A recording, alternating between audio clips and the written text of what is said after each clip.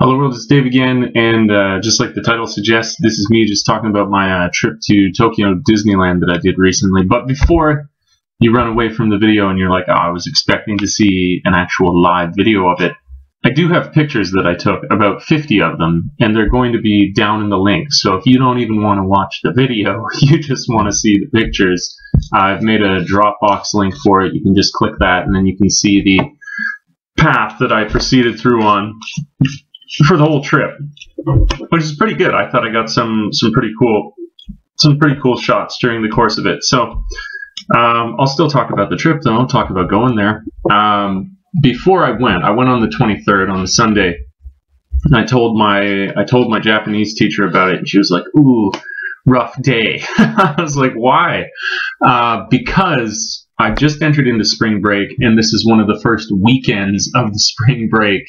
And so it was going to be like as busy as you could imagine, and busy in Tokyo is one of the busiest busies you've ever seen in your life. And she wasn't wrong. We got in there and I was like, wow, this is like a ton of people. But in a way that just made me appreciate different things about it. You know, it was kind of cool to see the spectacle, to see so many people coming from small town Mill Bay, Vancouver Island. I don't really see that many people that often, so that was really, really cool for me. I went with about, how many? I went with 4 other teachers from my school, which was really cool. They had invited me to go, and I thought, you know, say yes more than no. And so I went with them, and they asked me to begin with, they said, what do you want to go on? And I said, well, let's go on a roller coaster, because that's kind of my thing. I like those kinds of rides, so they suggested going on the what's it called, Space Mountain. And it's kind of crazy because I thought that I've gone to, when I was like 10 years old, I went to Disneyland in California when I was really young, and it's trippy because it's somewhat different when you go here, but it's all the same. Like Disneyland, I'm sure there are some places that have a little bit of a variation, but Disneyland in California and Disneyland here, maybe they have subtle differences, but the general layout is the same, which I was like, oh, I didn't expect that. I thought maybe there was some more variation, but that's not the case.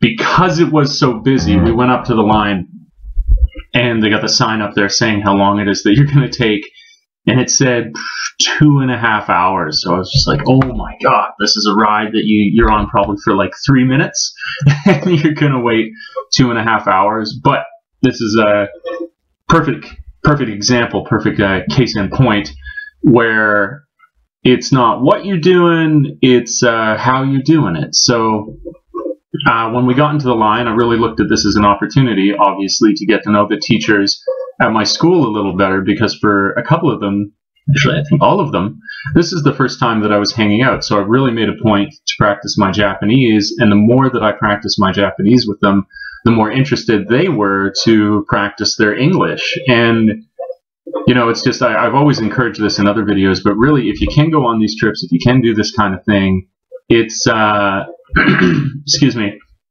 it's an incredible thing to enhance your work environment, because of course, naturally, when you go out and you hang out with people like this, when you're back in your work environment again, you got all those like inside jokes from the experience you went on, just as though you were back home. It's just especially important when you're trying to establish yourself in a new foreign place to do things like this, to better those relationships. So that was really good.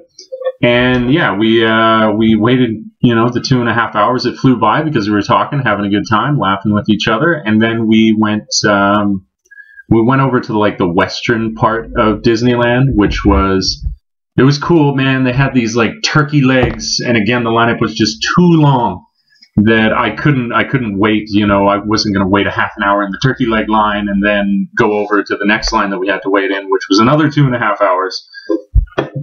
So I missed the turkey legs, but I have this feeling that that would have been one of the best parts of the whole experience at Disneyland, if you could have gotten a delicious turkey leg. I saw tons of people eating them. It was killing me.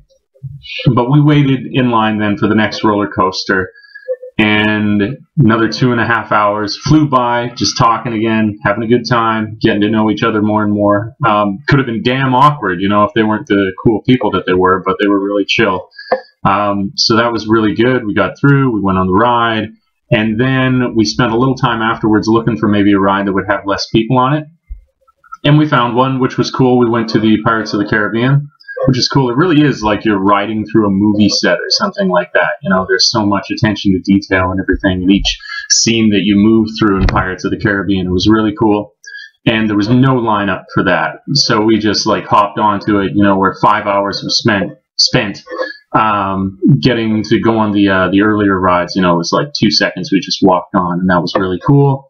And cool seeing, since I went when I was 10 and I've gone now, since the franchise for Pirates of the Caribbean is so developed, that there were all these subtle little changes. You know, you got Johnny Depp, Captain Black Sparrow, whatever his name is.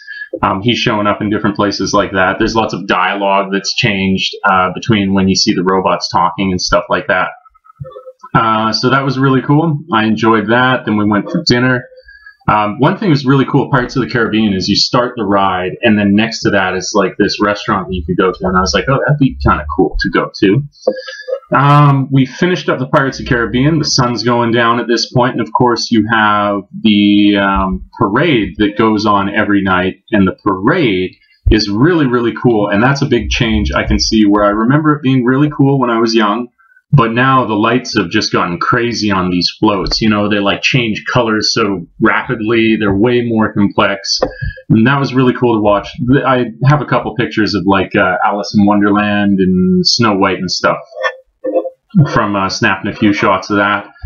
And then a final sad thing was for whatever the weather conditions were, the wind was, I guess, just too strong.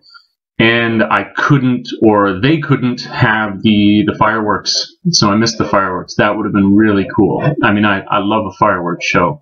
It's just the way it is. That's just always a cool spectacle to check out. So they didn't have that.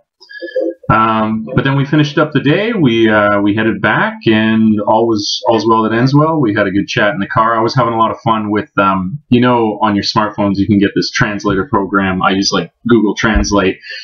And how, you know, if you've ever tried to use this before, that it's really good if you want to use one word. If you want to look up a particular single word, then that translating program is probably pretty good. But if you extend that word to anything that resembles a sentence, it just fails miserably, because the Google Translate does not have a good understanding at all of the grammar that the language is spoken with. And so I was just making them crack up, putting in all these like ridiculous sentences that were incredibly wrong and grammatically incorrect. And then of course you have the computer's pronunciation of their language, so they were having a lot of fun with that. Yeah, so it was good. It was good. It was another, you know, like check that off. I didn't just sit in my room the whole time that I was teaching in Japan, so I'm pretty stoked on that. Got my contract renewed, so I'm going to be here for another year. Very, very happy about that. And at my same schools, which I think is fantastic, because then, you know, you can enhance those relationships that were already starting to get better and better from trips like this. So things are going well. I'm excited for the next school year, and I've realized, I thought I was going back right beginning of April, but you even get like another week or two off in April before you start. The teachers of the school might start before you, but when I start is mid-April, or at least another week off. So awesome. Good times. Spring is upon us. How quickly it changes. You know, I've noticed that at winter, you know, it's like, oh, it's kind of winter, and then bam, all of a sudden it's super cold, and you're like, oh yeah, now it's suddenly winter. It was just like that here for spring, where a few days I was like, is it spring yet? And then I think actually the day of spring, the 20th, it just totally switched. It was suddenly way warmer, way different. I could even on that day see, you know, how all these buds were coming out. So I would argue that spring is the most beautiful time to be in Japan, just because of all their cherry blossoms and 100 different places that you can go to see them.